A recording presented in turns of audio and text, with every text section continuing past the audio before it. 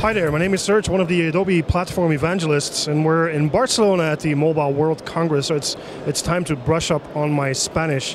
Hola Ismael, ¿qué tal? Hola, muy bien. How are you? That's about all I know, I'm sorry, but... You know. That's more than nothing.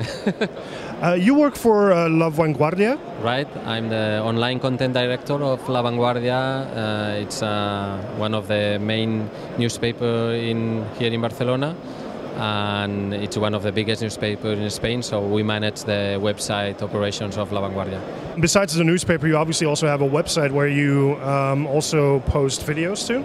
Exactly. We have a website right now with 4.5 million unique users monthly. And one of our main commitments with our audience is producing our own video. We have something like close to 7,000 videos on the website, and we produce our own videos every day. Let me guess, for your video player, you're using Flash, right? That's right. We are using the Brightcove player that it's using. The user is using Flash to watch the videos. What do you think about Flash player coming to mobile devices now? Well, that's something that we have been really waiting for. We have an experience on the web that it's a very good experience, and we want to translate that experience to mobile devices.